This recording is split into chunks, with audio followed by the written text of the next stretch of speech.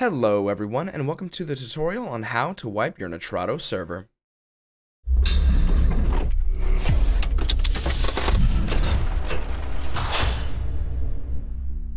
Here at Nitrado, we host over 100 different types of games and different game versions for those respective games.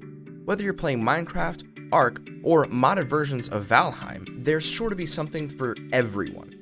That being said, conflicting files can often cause problems amongst any type of server.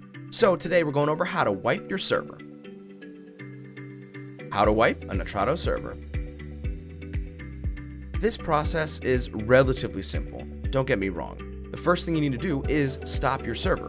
When the new pop-up appears, you're going to double down on that red stop button. While the server is stopping, I want to mention that this fix is a last-ditch effort type of fix. We have a support team that is awesome and ready to help you at any time that you need. That being said, if they can't figure something out, they also may recommend this fix, which is why we're going over it. Once the server has stopped, you're going to scroll down to the left-hand side where the big gray box is and hit the Reinstall button. Like I said, this is relatively simple. Once the new pop-up appears, hit Reinstall again. Just keep in mind this wipes all types of files. It'll set it back to the basic version of the game that you were running. If you're good with that, then that's all you need.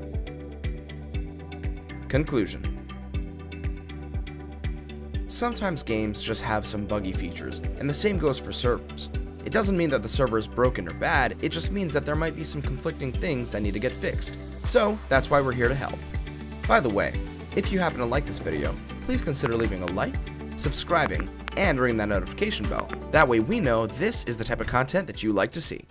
Until next time. Huh.